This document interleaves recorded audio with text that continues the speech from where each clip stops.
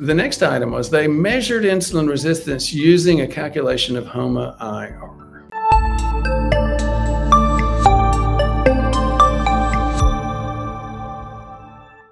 HOMA-IR is considered by many to be the gold standard for measuring insulin resistance. Here's how you do that. HOMA-IR stands for Homeostatic Method Assessment of Insulin Resistance. And here's what you do. You measure the blood glucose in milligrams per deciliter. You multiply that times the insulin level, and you divide that by 405. So basically what you're doing, it is an appropriate thing. It's very helpful, and quite often it's right, but not always. So the question is, how much insulin is it taking you to get to an appropriate healthy level of glucose? Optimum would be 5 or less on the insulin number, and optimum would be 90 or less on the glucose number. And again, here's the problem with that assumption. You see it quite often, it's helpful quite often, it's clearly better than the most common thing that's used. The most common thing is not too low. The second most common thing is that the doctor uses only fasting glucose. And it's much, much better to add fasting insulin to that value. So from those perspectives, it's clearly better than the standard, but I see it all the time.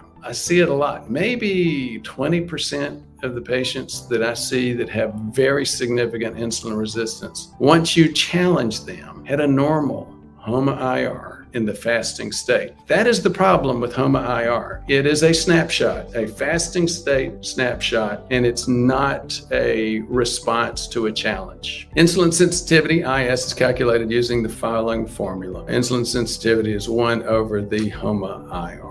So that's what they actually used. HOMA-IR, again, it's an insulin resistance score. It was developed in 1985. Again, you see comments on our channel all the time. Oh, I got my HOMA-IR, so that's the best thing there. Again, yes, it's a lot better than a fasting glucose. And in some ways, it's better than an A1C. You know, HOMA-IR and A1C are very, very different ways of estimating this problem. A1C actually has the advantage in that it has more of a long-term picture, but again, none of them are as good as an OGTT with insulin response, oral glucose tolerance test with insulin response, more commonly known as the Kraft Insulin Survey.